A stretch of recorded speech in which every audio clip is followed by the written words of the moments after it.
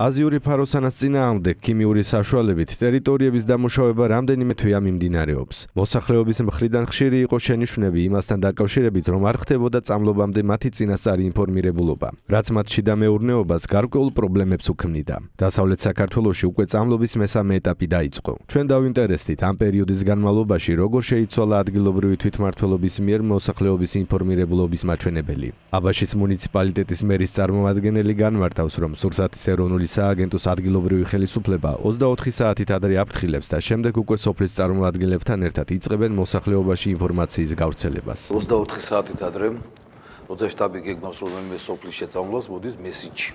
როგორც მერთან, ასევე მოადგილეებთან და იმ პიროვნებებთან, ვინც ჩართულია უშუალოდ.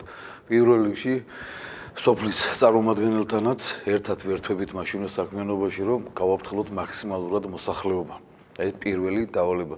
მის შემდეგ ვიცით რომ ორნაირი შეწამლა ხდება, ერთი თერმული ნისლით და მეორე შესხურებით.